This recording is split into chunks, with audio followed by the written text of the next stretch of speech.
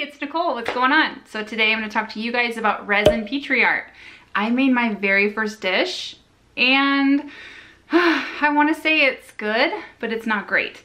It's kind of blah. So I want to work on it. I want to get better. And if you guys want to learn with me on how to perfect the resin Petri art, keep watching.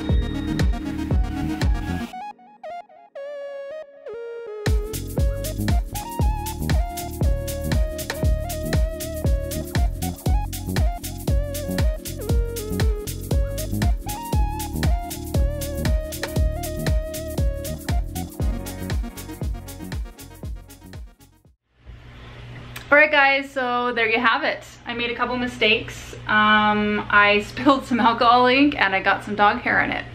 So I'm excited to see how it's gonna turn out. Looks like 72 hours. We are going to leave it and let it set, and then I will demold it on camera. So exciting, yay! I'll be back.